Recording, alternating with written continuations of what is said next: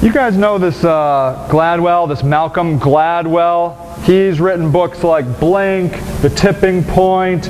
Well, he's got a new book called Outliers, and I'm a Malcolm Gladwell fan, as is like the most of the world. You probably, if you read books on business and self-help, you probably read a Malcolm Gladwell book. This is Malcolm's website. You can get there at Gladwell, that's 2Ls.com, and you can read all about it.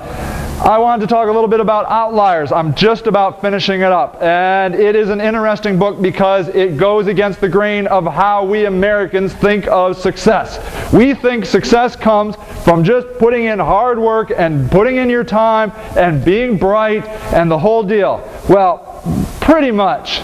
Malcolm says, yeah, that's important, but that is not a guarantee that you are going to end up being whatever you want, rich or famous or anything like that. There are a lot of outside factors that are involved that play into this. You could be the hardest working, most brilliant person on planet Earth, and because of your circumstances not get the chance that you wanted. And that just happens. And so it's worthwhile reading because you might say, well, then I don't have any opportunity to control this. That's not it at all. It gives you the point is that you need to see what your chance is. What is your opportunity? When you find that chance, when you find that opportunity, seize it. Seize the day. Carpe diem, people, and jump on it, because when you have that chance, you have the opportunity to succeed like nobody, like an outlier. And that